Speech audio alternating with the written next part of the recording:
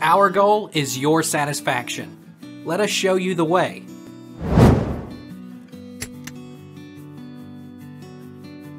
How do I clean the magnetic strip on my credit card? Luckily, plastic debit and credit cards can be disinfected using items you likely have at home. An antibacterial wipe or an alcohol-based cleaner, such as rubbing alcohol, will do the trick.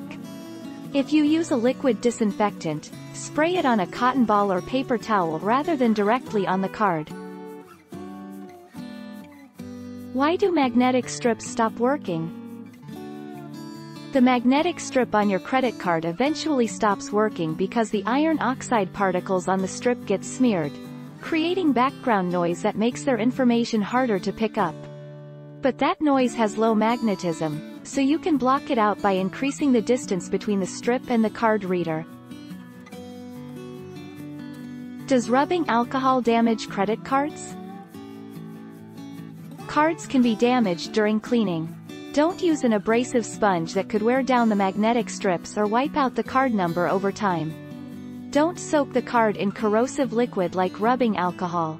It's better to apply rubbing alcohol to some kind of wiping material before applying it to the card itself.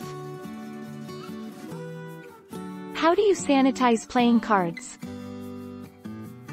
You can quick clean most household playing cards by putting them into a paper bag and adding several tablespoons of flour, talcum powder or cornstarch. Shake well, then wipe off each card with a paper towel. Take our lead. Let's help you make your mark.